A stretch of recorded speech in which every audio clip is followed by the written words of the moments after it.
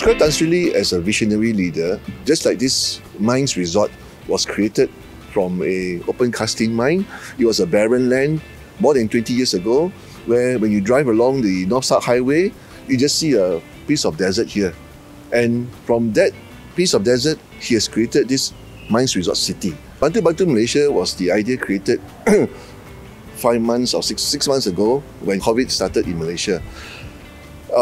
He started off by bringing masks. He flew his own plane to China and brought the mask.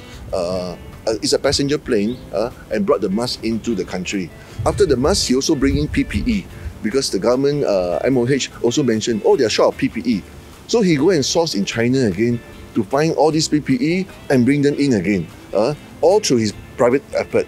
At one time, the MOH DG also mentioned to him, oh, we are not enough ventilators. So he actually went and find the ventilators again. He managed to still get 2 ventilators and bring it to Malaysia, and we donated to Sungai Buloh Hospital. So I think my dad is a very different parent. There's always a very strong focus on Confucianism.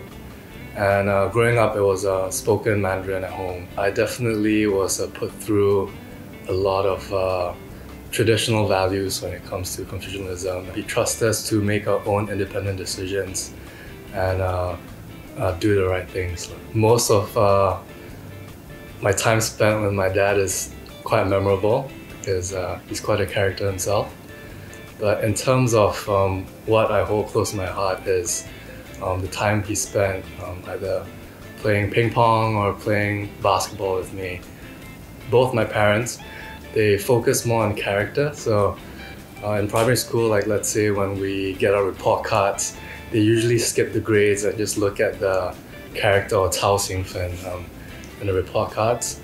And yeah, that's the only grade they look at. And even when it comes to higher education, my dad actually did not encourage me to pursue higher education because he himself only went through secondary school, so he very much believes in exposure and experience, which of course is very important as well. He is a very magnanimous person with his philanthropic work.